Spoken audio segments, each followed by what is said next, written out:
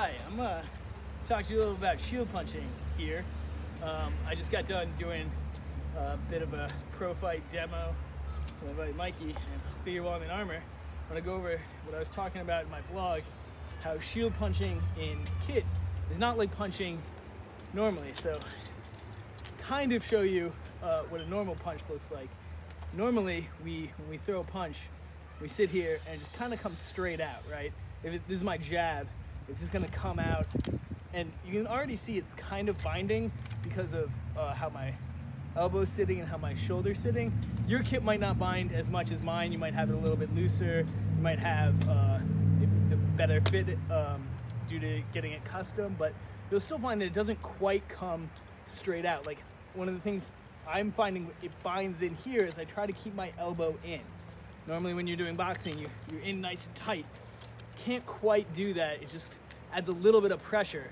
So you almost naturally end up with your elbow a little bit wider. And if this were straight, it's kind of the same thing. I'm kind of firing down this center line, and I get a little bind. You can see my shoulders popping into my neck there, and these shoulders are actually pointed out wide. So like yours, if they're pointed closer, so they actually protect your collarbone, and the way mine doesn't, it's really gonna bind in when you come in here, especially with a helmet. So you can't get that nice straight motion. And when you got a shield, you get a lot of bind. I can't stand in here. I almost have to hold it out here, ready to go. Maybe in a bladed stance, I'm sitting out here, or I'm sitting here just really ready to fire. And I'm firing by throwing my whole body behind it. And I also really have to rotate my arm over to get this point. When I just fire my arm out straight, I don't really have to force the rotation. It just kind of comes out. With the shield strapped the way it is, you really have to over rotate to get that. And it's kind of forcing, it wants to force your arm open.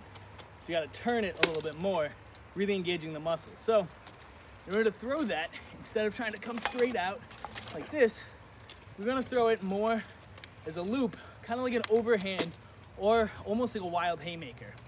So you're gonna come out wide, and you wanna throw kind of up. And once you get it up, you can kind of let the weight of your arm and the weight of the shield bring it down.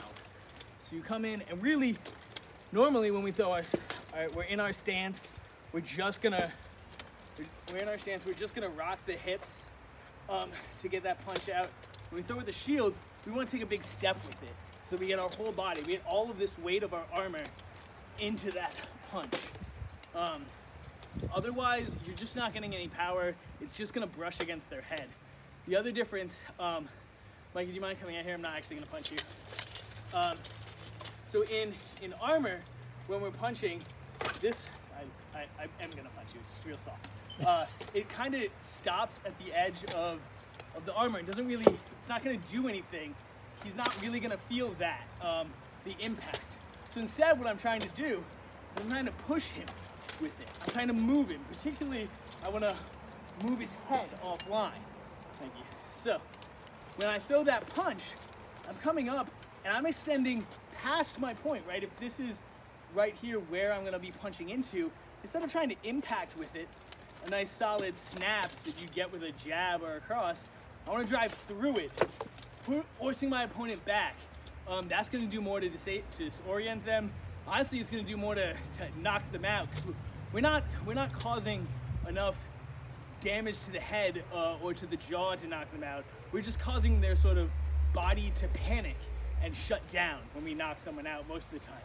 So if you're bending their body back like that, that might do it, especially if it's over the rail. So really want to overextend on that punch.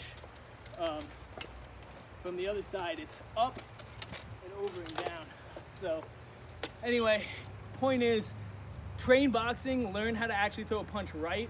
But when you come and throw it in kit, particularly if you're doing it with a strapped shield, this doesn't apply as much with bucklers. It doesn't apply with your gauntleted hand as much.